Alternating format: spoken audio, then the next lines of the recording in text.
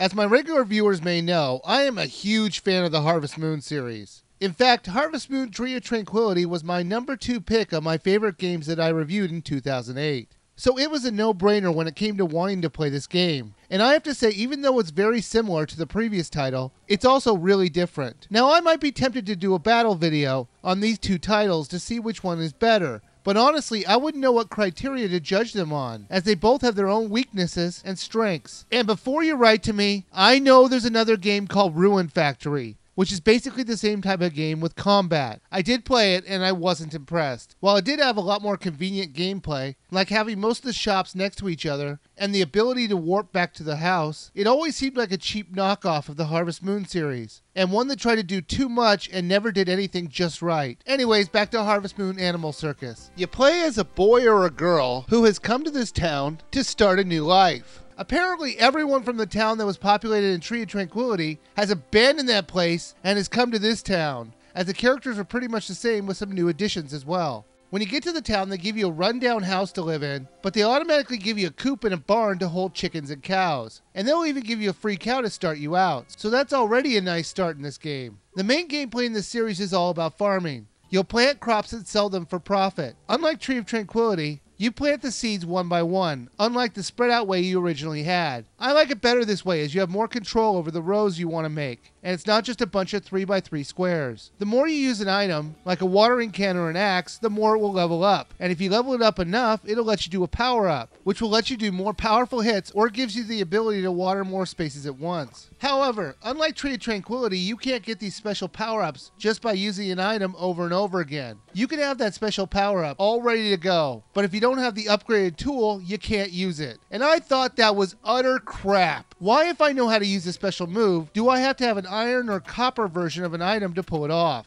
A watering can is a watering can. They overcomplicated this part for no good reason, and it's one of the more frustrating parts of this game. In order to get the iron, copper, gold, etc., you'll need to mine for it, just like the other game. There are 3 mines in this game, and they all pretty much play the same. You'll break rocks to find ores, and then you refine them. You'll have to deal with the gases that are down there, which will affect your status. Luckily, most of these status effects will go away if you change floors, so it's really not that big a deal. Unfortunately, you can't upgrade your tools until you finish at least one part of the story. So unlike Tree of Tranquility, you can't just ignore the story. However, the story in this one is more interesting and immersive than the one in Tree of Tranquility, so you won't mind too much. You're charged with the task of finding the 5 bells of the land and ringing them. Of course, it's not that easy, as they've either gone missing or there's other problems affecting them, which will involve you going on a fetch quest for some item you may need. Once you ring that first bell, most of the game is opened up to you, and you can pretty much ignore the rest of the story again if you want. The world is quite large, almost obnoxiously large. There were quite a few sections where they had you running through fields to your goal. You can ride animals to make the trip faster, but is that the only reason it's such a long walk? That seems so unnecessary. At least this time the loading screens are at a minimum. It will only take you one loading screen to get to the town, mine, or the seed store from your house. So that's a major improvement.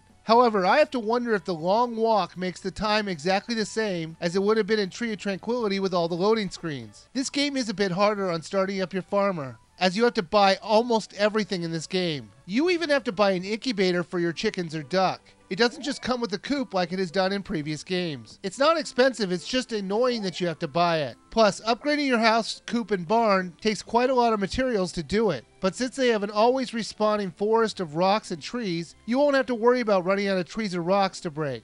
There's also a new photography side quest in this game to do if you want, in addition to the normal fishing, cooking, and finding a spouse side quest that are normally in these Harvest Moon games. If I had to find any real negative about the game, it would be the camera. It's terrible. It would take a sky view shot and would be very hard when you're first starting out to see where you're going. It makes exploring every part of the world very necessary, because it's very easy to miss an entire part of the world if you don't know it's there. And that's totally the fault of the poor camera. Overall, I'd say this game is a bit harder than Tree of Tranquility, but the story is way better than the previous title. So if you already own Tree of Tranquility, the question should be, is this game worth the upgrade? I would have to say yes, as it was a lot of fun and I found it had a lot more content in the game than Tree of Tranquility. And if this is your first time in the Harvest Moon world, you'll absolutely find this game a lot of fun and replayable. Buy it now.